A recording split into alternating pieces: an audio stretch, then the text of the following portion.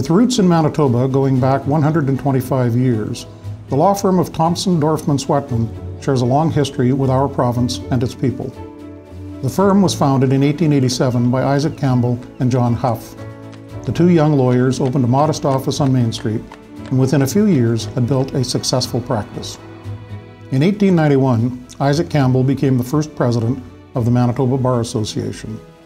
He was also a close friend of Wilfrid Laurier and hosted author Mark Twain when he came to Winnipeg on a lecture tour in 1895.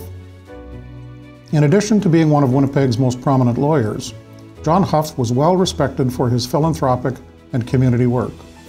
He was president of Winnipeg General Hospital for a number of years and was also a founding member of St. Charles Country Club. In 1903, the firm took on a new partner, Albert Ferguson from Souris, Manitoba.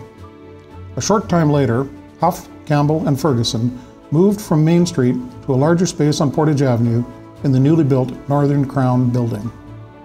By the time Canada formally entered the First World War in 1914, Huff, Campbell, and Ferguson had established itself as one of the largest and most reputable commercial law firms in Manitoba. Despite the hard economic times, the firm managed to grow during the war. Elmer Diltz and Edwin Godfrey Phipps Baker became partners in 1919. Phipps Baker was one of the many World War I veterans to join the firm. He was a true war hero, receiving both the Distinguished Service Order and Military Cross. He subsequently married the daughter of firm founder John Huff in 1921. Elmer Diltz likewise became a prominent lawyer and citizen of Manitoba. He was a gifted speaker and served the Canadian Bar Association as its Manitoba lecturer.